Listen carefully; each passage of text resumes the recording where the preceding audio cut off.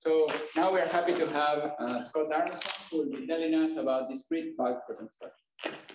Okay, well, thank you for having me here. Yeah, I'm from UT. I'm on leave this year working at OpenAI, although as you can see, I am still interested in quantum things.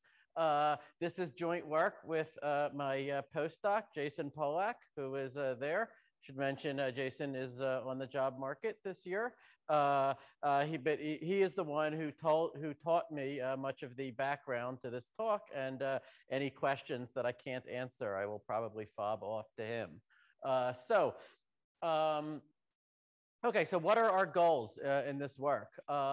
So we are interested in what is the computational complexity of the ADS CFT dictionary. Okay, so given entropies, let's say of various subregions on a boundary, in principle, those ought to determine a bulk geometry. How hard is it to actually determine that bulk geometry?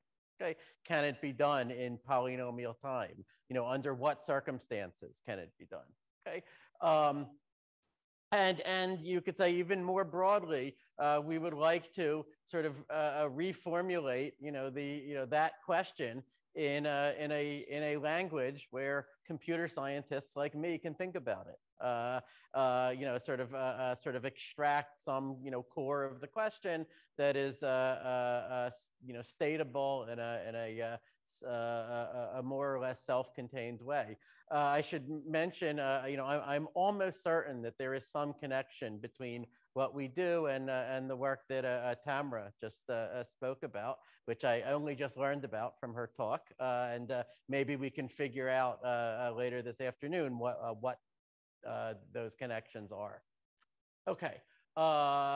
One starting point, at least for us, would be the much discussed results from 3 years ago by Adam Bouland, Bill Fefferman, and Umesh Vazirani, and with later follow-ups by Lenny Susskind.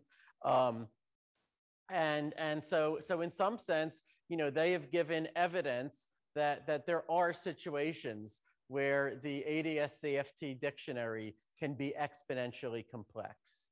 Okay, so in particular, they say that if you are interested in reconstructing bulk geometry inside of an event horizon, okay, so for example, if you would like to know the volume of a wormhole, in the thermofield double state, or if you would like to know, what were the effects of some shock waves, or how many shock waves were sent from the boundary, or questions like that.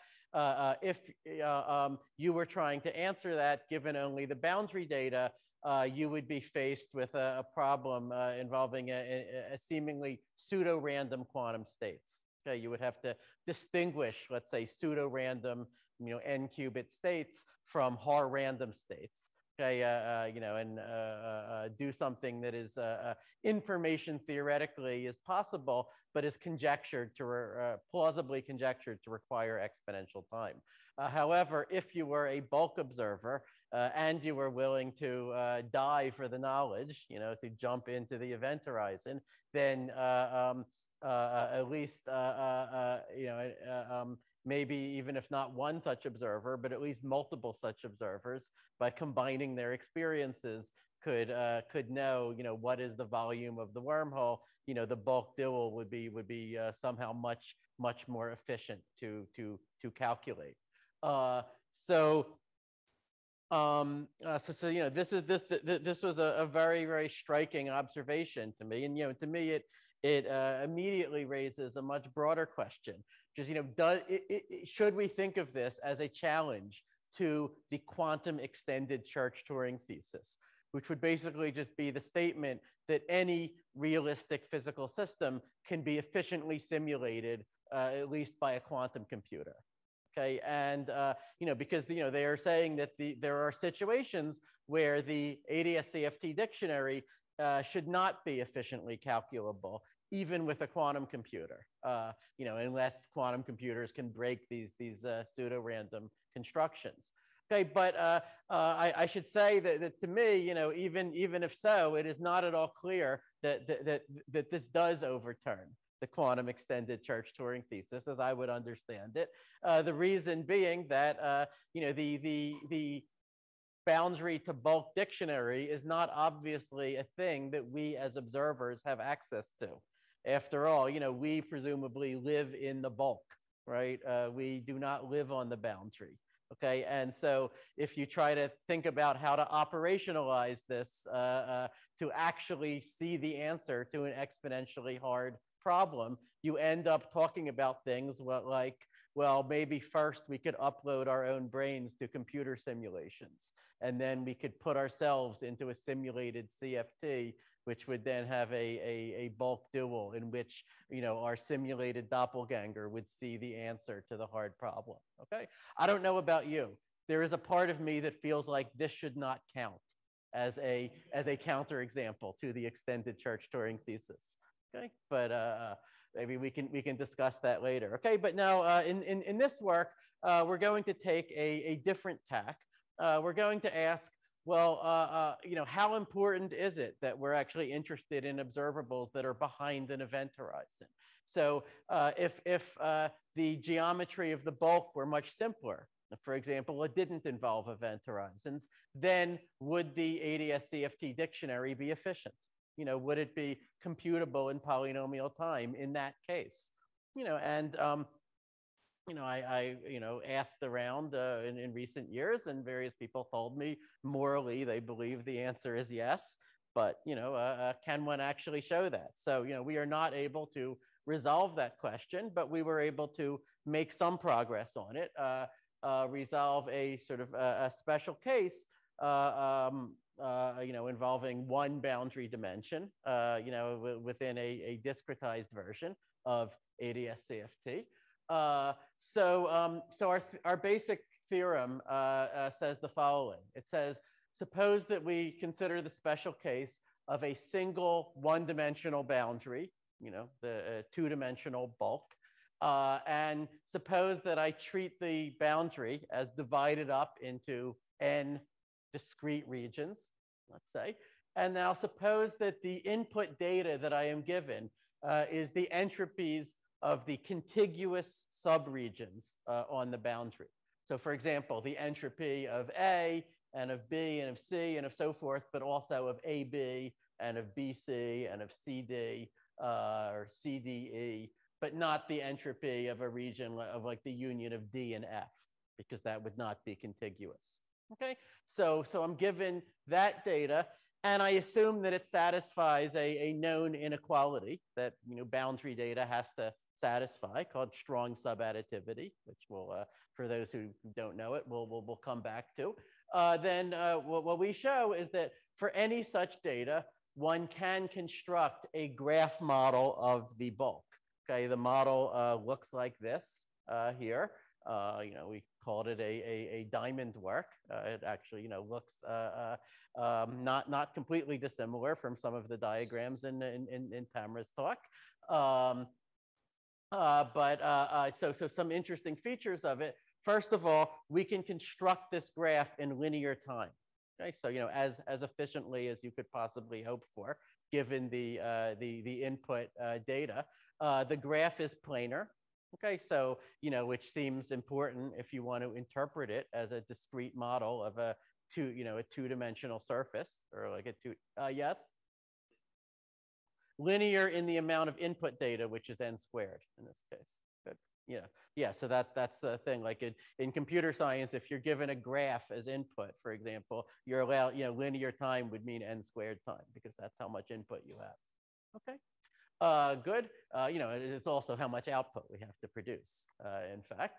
And the model is universal in the sense that the graph will always look like this.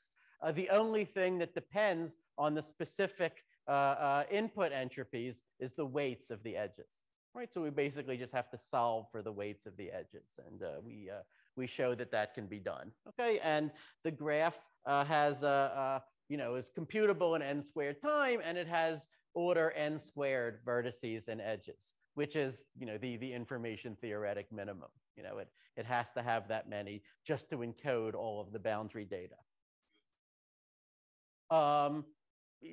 No, in general, you know, there would, even if you didn't, you would need n squared edges just to, yeah. I mean, certainly in any case, you would need n squared edges in order to encode all of the data from the input. Yeah. Sorry. Well, I mean, this is just sort of the way that it was drawn. I mean, one can, you know, in general, it will be continued. Sorry, it's going to be continued further and further, you know, into the bulk for order n over 2 layers if there are n regions on the boundary. Okay, so yeah, and then there will be a hole in the middle, right, where you can actually put whatever you like in that hole. It won't really matter. Okay. Yeah, that's a good point. Okay, so, you know, one way to think about what we're doing is, you know, we're just being wormhole busters here, okay? And this is completely unrelated to any other wormhole busting that, you know, I may have been, you know, doing on my blog, or, you know, for example, in, you know, response to some, you know, exaggerated claims that, you know, were reported. But in some sense, what we're saying is that, you know, in the situation that we have described, right, there are not going to be wormholes in the bulk. There will not be, you know, or rather, one can always satisfy the constraints provided by these input entropies of, you know, of contiguous data satisfying strong subadditivity via just a planar graph, you know, one that describes a geometry without any wormholes or without anything topologically non-trivial in it. Okay, so that was, you know, that was something that I wasn't sure would be the case going into this, but turned out to be. If you want to force there to be wormholes in the bulk, what you seem to need to do is provide input data about non-contiguous regions. Right, like if I took some non-contiguous region, you know, say A and B, A union B, and I said that its entropy is less than the entropy of A plus the entropy of B, then it might be that the only way to satisfy that constraint is to create a wormhole from A to B. Okay, but we're only looking at data about contiguous boundary regions. Okay, so, you know, of course, the central tool that we will use is, of course, the Ryu-Takayanagi or RT formula, which, you know, I'll just briefly remind people what it is. So what it says, you know, it equates two things.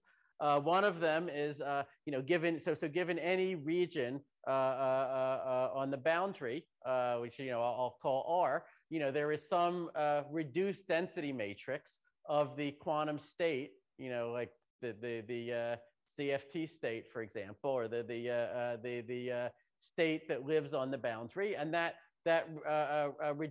mixed state of this given region R has some von Neumann entropy, which, you know, we can denote S of rho sub R, or for simplicity, I'll just write S of R. Okay, I'll just omit the rho.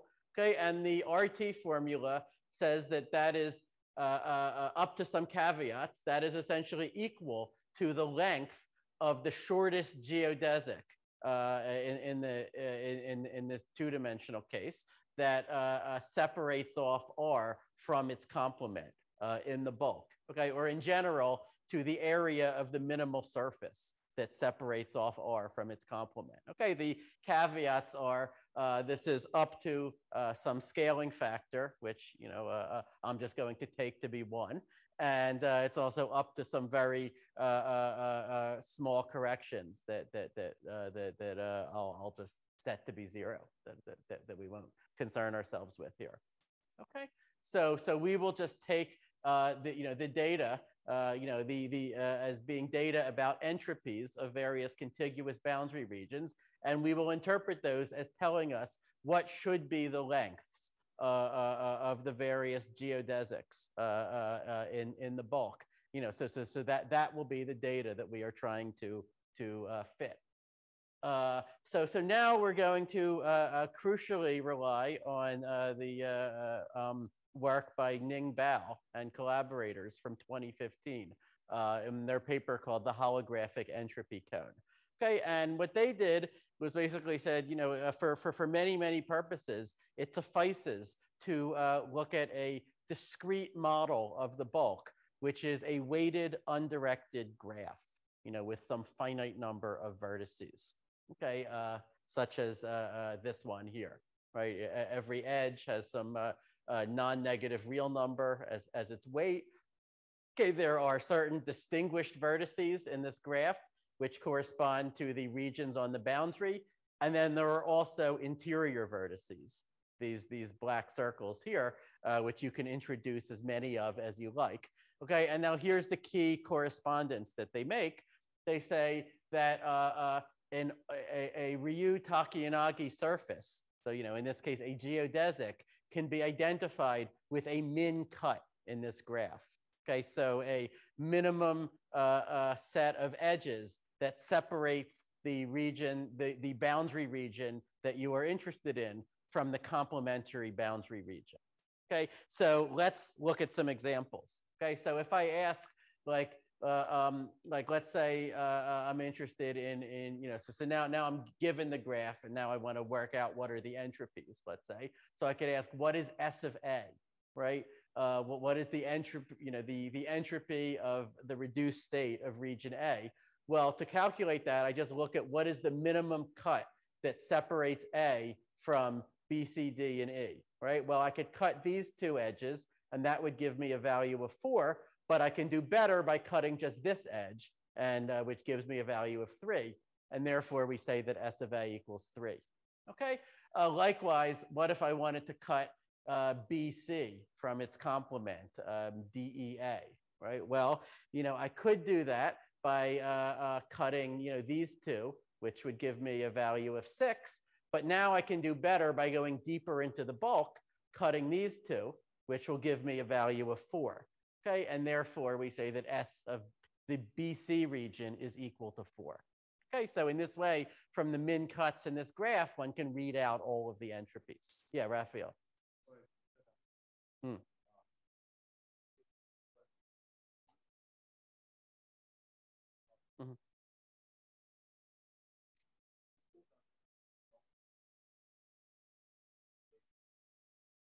That's right. And so we will be interested in going in the opposite direction. Okay.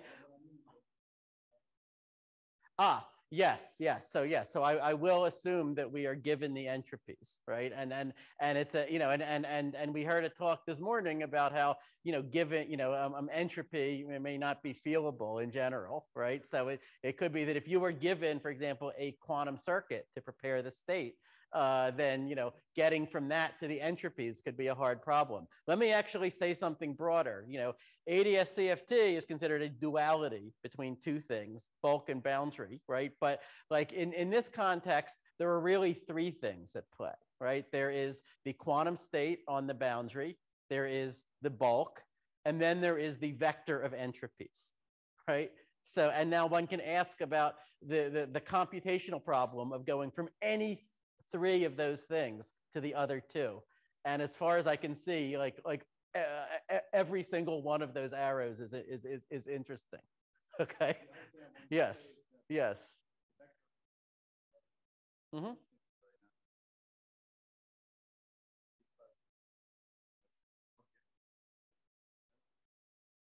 Hmm.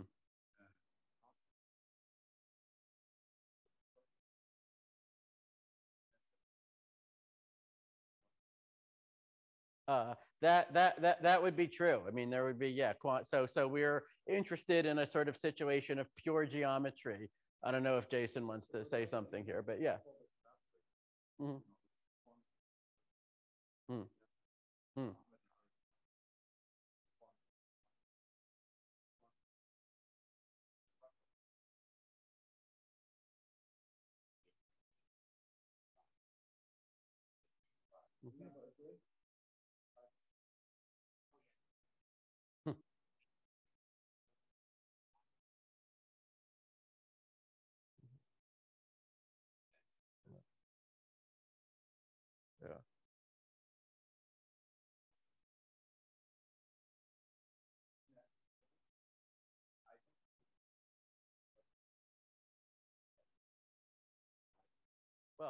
I would like to make a start and just see what is efficiently doable, right? So, this is the case that we were able to handle, and I will try to explain it to you before the human lunch, and then leave the issue of Python's lunch to follow up research, which there are so many open problems here, and further directions that one can go. All right, good. So. Good. So, all right. So, and was there anything else? Or?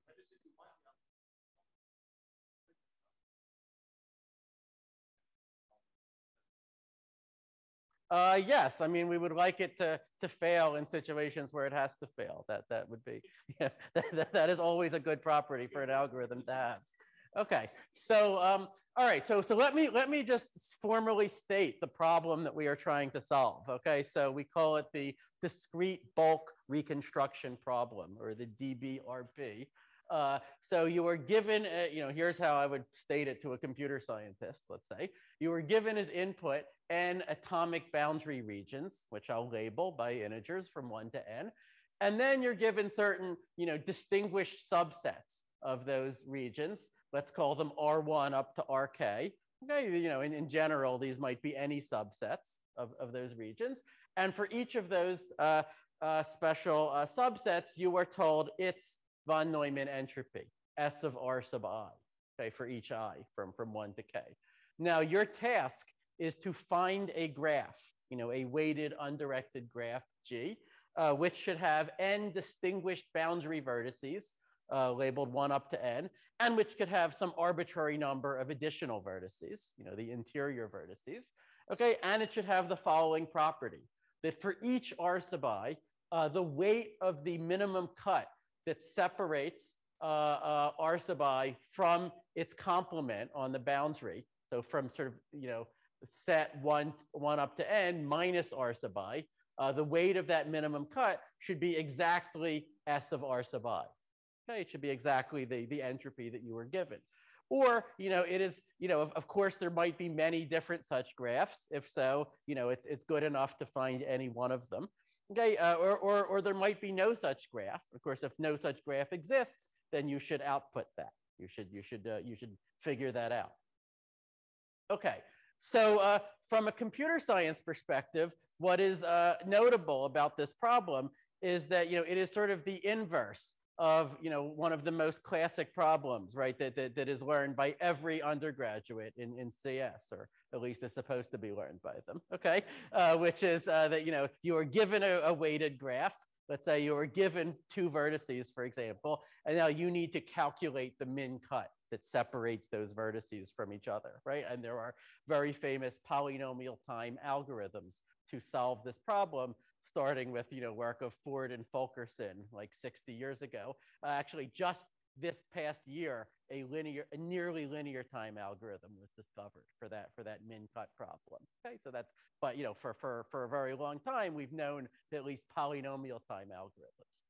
And now we are asking for a sort of a converse problem that I don't remember ever seeing in computer science, although maybe someone has studied it, okay, where you are given the values of the min cuts, separating various sets of vertices from one another, and now you are asked to find a graph that could have led to those min cut values. Okay, so that's, that is how we think about this. Okay, and and once you understand that is relevant for bulk reconstruction for ADS CFT, then one could just give this problem out to even to computer scientists who know nothing about quantum gravity, and and see what they can do with it. And that's one thing that I'm excited to do. Yeah. In general, it will not. I mean, we can see that from the fact, for example, you can always add extra vertices that will just be dummies and that don't really do anything. So, the solution will be badly non-unique, right? On the other hand, one could also ask for a graph that has additional properties. So for example, you might say, I want it to have the graph to have as few vertices as possible. I want it to be planar, right? You can start piling on additional properties that you would like. And then of course there is the decision problem, which is simply, does such a graph exist or not, which is also interesting to look at. Yeah. Sorry.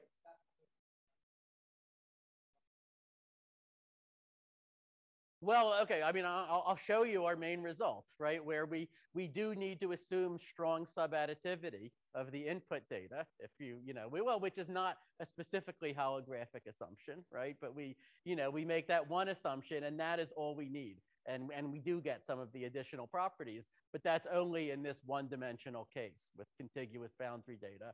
I'm very excited to see what can be done in higher dimensional cases and so forth, and where you might have to make extra assumptions. Yeah?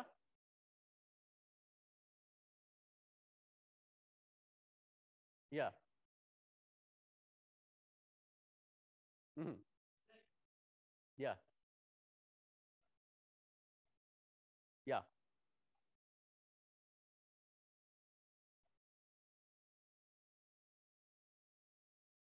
I mean, you could take any of these graphs and you could add wormholes to them, right? Without changing the, if you don't change the values of any of the min cuts, then it will still be a valid graph, right? So we can't say for sure that there are no wormholes. We can just say that there is a solution that has no wormholes. Okay. Yeah, sure. Okay. So let me start with just an observation, which was implicit, I think, in the paper by Ning Bao et al., which is that at the very least, this discrete bulk reconstruction problem is computable. It does not encode the halting problem or anything of that kind. Okay, and that's even in the most general case. Okay, and the way that you can see that is, let's say we're given k different boundary regions. Then imagine forming every possible intersection of all of those boundary regions, right? So there's up to 2 to the n different unions of these atomic boundary regions. And so they can form up to 2 to the 2 to the n different intersections, right? So that's a huge number.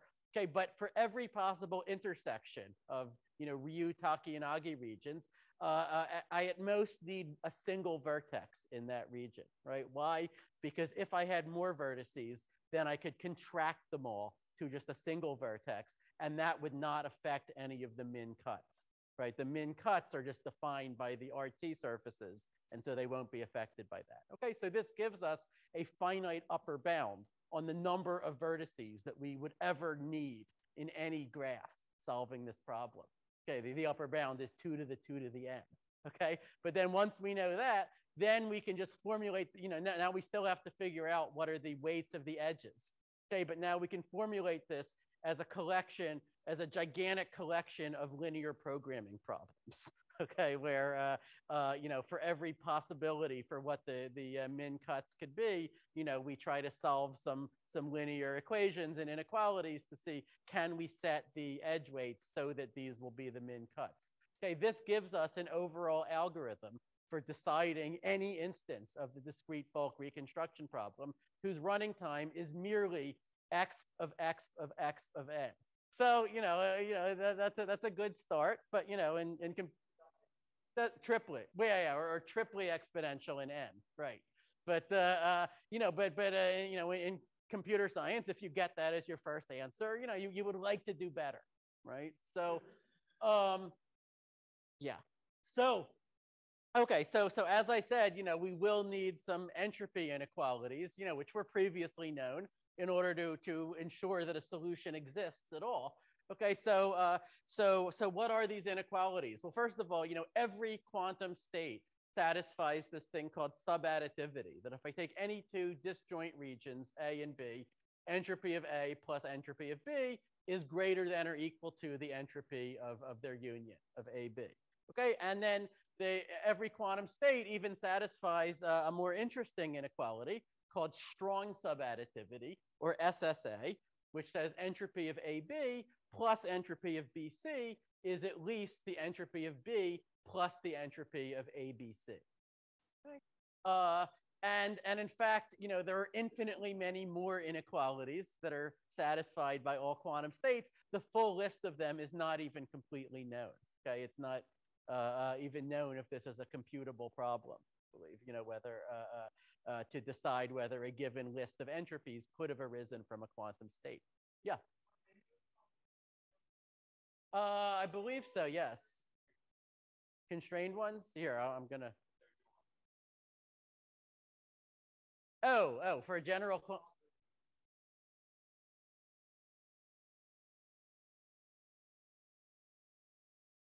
Yes, okay. For holographic states, we know more. I see. So there could be up to infinity more, but really, is it conjectured that these could be the only ones? Or, I mean,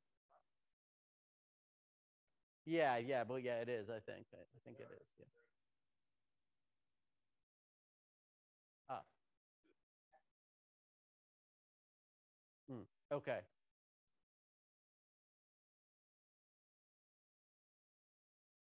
I think yeah.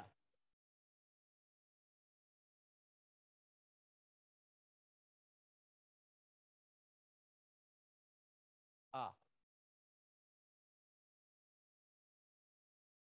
I see.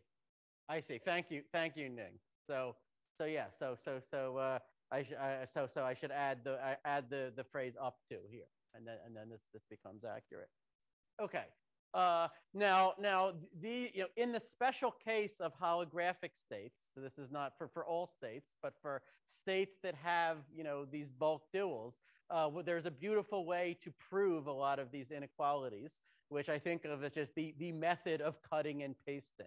Okay, which is where you would say, for example, if I just take a geodesic separating A from its complement and union it with a geodesic separating B from its complement, that is a geodesic, separating AB from, that is a surface separating AB from its complement.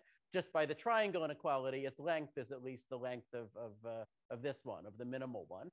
Okay, likewise for strong subadditivity, if I take this, surface here and union with this surface here, then I could cut them up and rearrange them to get an RT surface for B, which is in red here, plus an RT surface for ABC, which is in blue here, okay, which then proves this inequality for holographic states.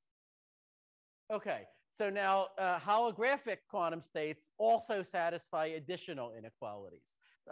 Maybe the most basic of which is called the monogamy of mutual information, or MMI, and which says this thing here. Okay, and here, and it also has a proof via cutting and pasting, which is here divided into two cases, depending on what the RT surface for AC looks like. Does it look like these two things, or does it look like this thing plus this thing? Okay, and either way, you can prove this by cutting and pasting. Okay, the full list of inequalities for holographic states is again not known, but in this case, it is known that there are infinitely many more, and they form something called the holographic entropy cone, the set of all entropy vectors that would satisfy all of these. Okay, so now what is special about the one-dimensional case? Okay, that lets us sort of handle it. Well, first of all, the number of different contiguous boundary regions is only n choose 2, right? So, there's not that much, there aren't that many different such regions, right? You can just count them, the things like what's in blue there. Why is it not advancing? So now we come to a key observation by Bao and by Chatwin Davies. And what they said is that in the 1D case, you can, and assuming you can specify all 2 to the n entropies, including all of the non-contiguous ones, purely in terms of the n choose 2 contiguous entropies. Okay, and there's a combinatorial formula for doing so. So for example, the entropy of the union of A and C, this and this, is going to be the minimum of 2 different possibilities. It could be S of A plus S of C, the red lines, or it could be S of B plus S of D, the blue surfaces. You take whichever one is smaller. And in general, if I had a union of K contiguous regions, I would have to do a minimum over K factorial different possibilities, but you get what in computer science is known as just the minimum weight perfect matching problem. And again, it is solvable in polynomial time.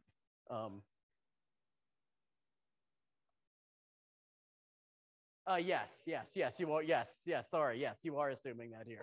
You're assuming that the geometry is simple. Sorry. Yes, that's right. Yes. That it's simply connected. Right. But, since we're just trying to find a solution, we are allowed to assume that. Right. So to again state our main result, in the special case of a 1D boundary divided into n parts, given contiguous entropy satisfying strong subadditivity, we can always find a graph model of the bulk in linear time. The graph model is planar and universal and has only O of n squared vertices. Surprising part here is that we only needed strong subadditivity, even though there is this infinite list of additional inequalities, as I said. Okay, so in some sense, we don't need to assume monogamy of mutual information and so forth. If you just have SSA for the contiguous data, then this Bal-Chatwin-Davies prescription will ensure that all of the other inequalities are also satisfied for all of the non-contiguous data. Okay, so to just, I guess I have a couple minutes to talk about how we prove this theorem. So the key lemma that we use involves what we call a bulkless graph. Okay, so we say, suppose you just wanted a graph model of the bulk that would have no intermediate vertices, no internal vertices at all, just pure edges like this. So it's just a complete graph on my boundary vertices. Okay, and then we say, you can actually find that to explain the contiguous data, right? And, and the cuts will just be the only things they could possibly be. There'll be sort of lines like this blue one here. Okay, now, intuitively, this makes sense because we have n choose 2 entropies that we're trying to explain, and we have n choose 2 edges of this kind, right? So, the number of parameters works out. Now, the one thing you might worry about is that if I try to solve for what should be the weights on these edges in order to get the correct cut values, then maybe I'm going to get edge weights that are negative, right? And then this becomes complete nonsense. Okay, but it turns out that that doesn't happen. And the reason why it doesn't happen is strong subadditivity, right? Strong subadditivity turns out to translate into precisely the fact that when I solve the system of linear equations, I will get weights for these edges, giving me the right cut values, which will all be non-negative, right? And this is just a calculation that you can do. Okay, and so then we notice that almost immediately this leads to a planar graph model of the bulk. And how do we get that? Well, we just take all of those edges between every pair of atomic boundary regions. And now if we want a planar graph, I just draw it on, like this, and I just put a new edge wherever 2 of these chords intersect one another. Okay, so this gives me a graph with n to the 4th power, on the order of vertices. And the edge weights will just be the weights that came from the chords, right? So like along every edge going from A to F, the weight will just be whatever was the weight of the edge from A to F in the original bulkless graph. Okay, and if you think about it, the min cuts will be exactly the same as they were in the bulkless graph, right? Which means because the bulkless graph had the right cut values, this planar graph will have the right values as well. Okay, but this is not optimal, right? This has n to the 4th vertices and edges. Can we get down to n squared? So in order to do that, this is our final construction, which we call the diamond work. Okay, and so you can think of this as just sort of made up of sort of a bunch of overlapping triangles. One for, like, there's a triangle for CD, there's a larger triangle for CE, and so forth. And the edge weights are going to be just the weights that came from our original bulkless graph, and we're just going to sort of add them together, sort of as we overlap the triangle. So, for example, for every edge that comes down from here, I add W sub CE, which is the weight in the bulkless graph for the edge connecting C to E. for everything coming down from this vertex, I add W sub CF, the weight in the bulkless graph of the edge connecting C to F, and so forth. And then I just think about what are my min cuts in this graph. And what I notice is that they have to cut, exactly the same sort of set of triangles that would correspond to that same set of edges in my original bulkless graph, right? Which means that once again, the min cut values will be exactly the same as whatever they were in the bulkless graph. And you have to prove this, and prove that there's no better min cut, but that we do. Okay, so this is what it looks like when as a graph. Some examples. You could, have the edge weights decrease harmonically. This is what sort of an ADS, a discrete version of the ADS geometry would look like roughly, where the entropy of a region of, of a boundary region of length L would go like the logarithm of L. Another example would be if I set all the edge weights in this diamond work to be the same, to be 1, for example. And then this actually corresponds to like a giant degenerate black hole that basically like fills my whole bulk. And, and my geodesics, my RT surfaces might as well just hug the boundary. They don't get any benefit by penetrating deeper into the bulk. So now we also have a whole part of our paper where we try to generalize this from disks to surfaces with K holes. This is basically an open problem. So, since I don't have time, I'll skip the theorems that we're able to prove about this. But, like we could show, like there are cases where you can have a graph that's, you can have a bulk graph, but not one that is embeddable onto the K-hold sphere. We can do that by taking non-planar graphs like K33 and embedding them.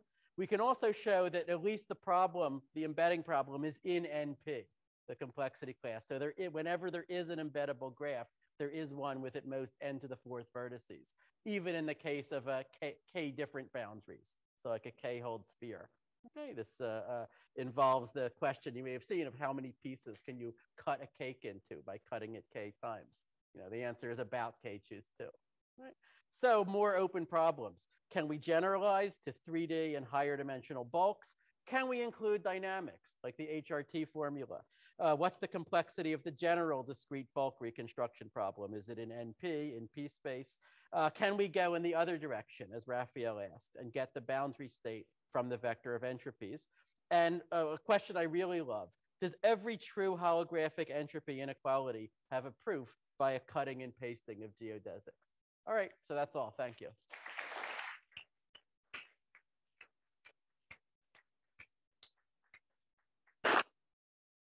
Yeah, so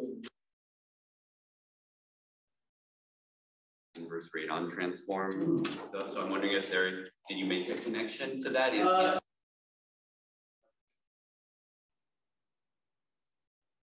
I think it does. Now like we tried to look at papers that do this, using differential geometry and so forth, and sometimes there were additional assumptions in them, like symmetry, right, in order to get the but in the 1D case, it's possible that what we're doing is just a discrete version of the radon transform. I don't know. Yeah. Thanks.